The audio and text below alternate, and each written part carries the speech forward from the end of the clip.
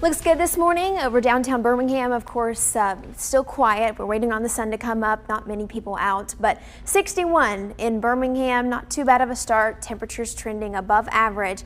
We have a few more clouds this morning. No rain in Birmingham, but look at this. WVTM 13 live Doppler radar. It sits right here in Tuscaloosa County along 2059. We actually have a little bit of light rain picking up in West Alabama, and this is over Pickens County and Tuscaloosa County, exiting Fayette County, but Reform, Carrollton, Aliceville, maybe a few sprinkles this morning.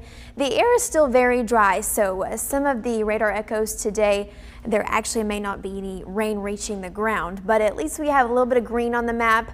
Elsewhere, though, you can see that we're dry across central Alabama. And so, yes, there's a chance that you see a sprinkle of rain today, but is it going to be meaningful? Probably not. And we're trending, continuing on a dry trend through next week. We get another front in here into Halloween night and then on Friday. But I don't think that it brings a drastic temperature change, and I don't think that it brings any beneficial rain either at that point, just looking like a few showers. And I think most of those may hit northwest Alabama, and then areas along I-65 and to the east just go without anything. This is the forecast rainfall for the next 7 days. We would be lucky to see a ½ of an inch here in Birmingham. I think we're looking at 1/10 of an inch across most communities. If we see anything at all, when the ground is very dry, it is so hard to even see rain in the forecast. So at this rate, we have still not measured anything in Birmingham for the month of October, and we are set to tie the century-old record where there was 0 inches measured in October of 1924. And that has happened, or almost happened, a couple of other times. In 2016 there were trace amounts, but only twice thus far have we not measured anything at all.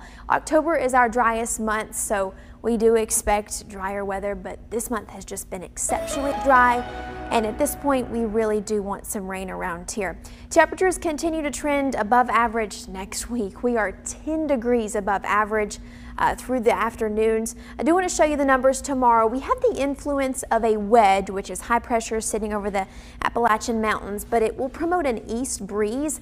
And so I think spots in East Alabama, Gadsden, Moody, Talladega, Anniston, Ashland, Alex City, you likely settle in the upper 70s for some time next week, while the rest of us, Birmingham, down to Brent, Tuscaloosa, Clinton, Fayette, we're in the low to mid 80s. And that is just too warm for this time of year. Forecast looks good for Halloween. If you're planning on taking your kids trick-or-treating, I think that you'll be pleased with the weather. You won't need a heavy coat.